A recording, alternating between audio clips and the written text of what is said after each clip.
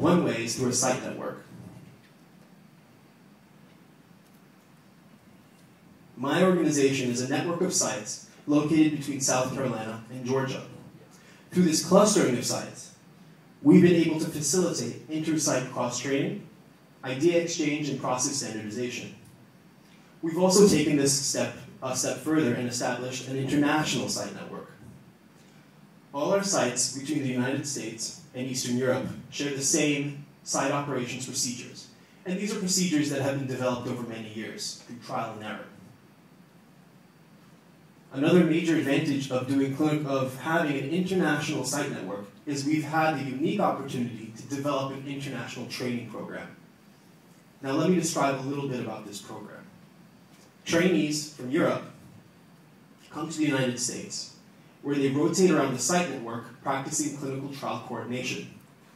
They also become educated in international clinical research law, ethics, regulatory, pharmaceutical business practices, and efficient site management methods.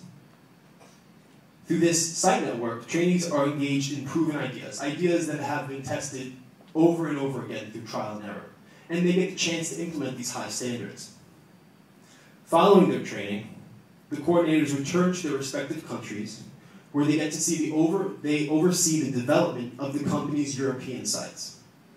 Now would be a very good time to explain my organization's experience doing clinical research work in Eastern Europe. We've had several hurdles, and I'd like to explain our experience of how we're attempting to overcome them. So there are several challenges which hamper ethical, high-volume clinical research work in Eastern Europe from our experience. One major challenge is that clinical research sites within this region are isolated. This means there's a lack of inter-site connectivity and communication within this region. Sites compete against each other instead of sharing best practices, and this competition actually works to the detriment of these sites, since inefficiencies are not collectively rectified. Coordinator training and support is also very limited to that of a single site as opposed to that of many sites. And this also raises an ethical issue. If isolated sites exist amongst the region, and inefficiencies exist amongst the sites, the same inefficiencies can exist throughout the region, and this is very difficult to justify, given that the same standard protocol exists, and all the sites are working on the same team to make sure that the study goes forward effectively, efficiently. Another major hurdle that we found within this region is this paradigm of volume versus ethics. In a PI-centric model of research, the region has raised an ethical dilemma.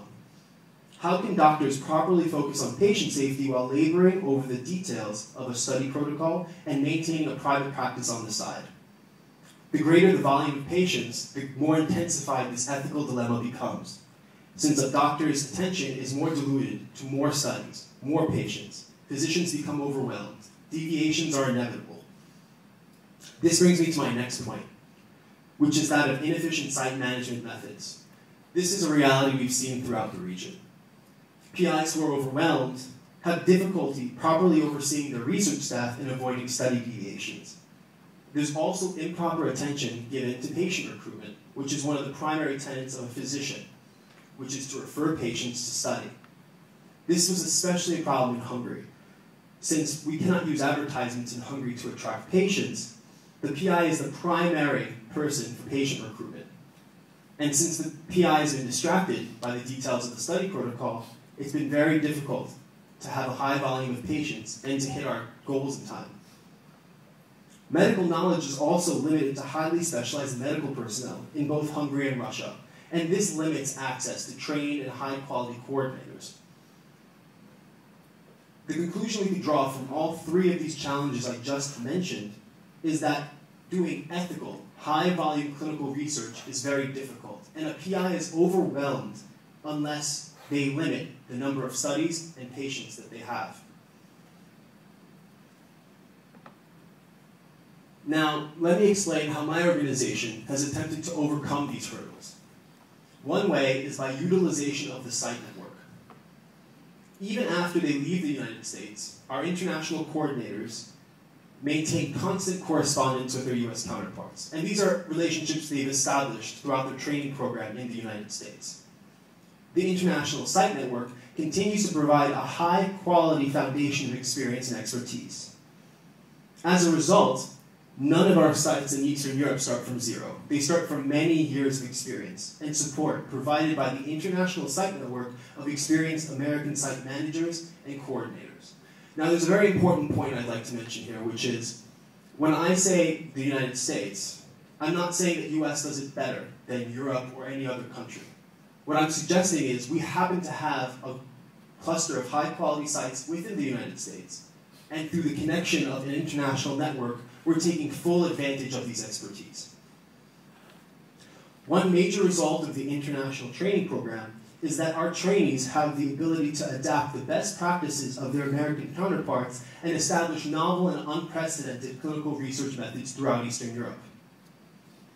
These unprecedented methods include partnerships between private and public organizations. My organization is a private one, making partnerships with key individuals in the public sector, such as head physicians and pulmonologists with access to COPD databases. And this has the following result.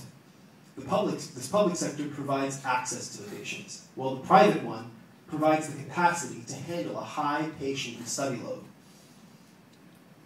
There's been several other benefits and positive impacts of our international site support network, especially within Hungary and Russia. For the first time in both of these countries, we've been able to place the clinical research coordinator in the center of research operations. This has not only increased the volume of studies and patients one principal investigator can handle, but also enhances the efficiency and quality of data collection, since these coordinators provide 100% of their attention to the study. Burden sharing also means less mistakes and more control, because they help one another. It's part of our training program. You oversee one another. The PI makes sure they overlook all the paperwork of the coordinators help each other out. And it's been very effective in avoiding study deviations. Another major advantage of the International Site Network is we bring the American experience of clinical research to Eastern Europe. Our sites in Hungary and Russia provide amicable and comfortable environments for patients, and this is a very novel concept in both of these countries' medical systems.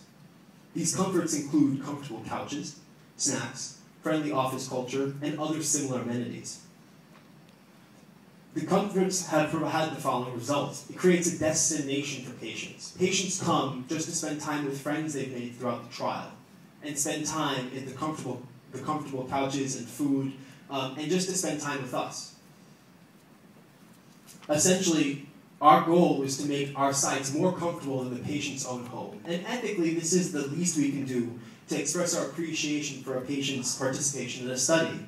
And this is especially true in Hungary, where you cannot compensate patients for their participation. Another major advantage of the International Site Network, and another way it's been a benefit within Eastern Europe, is that it has provided a direct correspondence between US sponsors and our European site operations managers. This has the benefit of having contracts being negotiated directly, and this has the obvious benefit of saving both time and money for the sponsor and the study site. Finally, there's a certain level of quality assurance that comes from having an international training program and inter-site support system. Sponsors know that we are on foundations of many years of experience, and they understand that the reputations of our American sites can very easily be superimposed onto our European ones. The purpose of the Clinical Research Magnifier Conference is for a growing international clinical research community to share our experiences and best practices. As Steve Jobs explained, creativity is just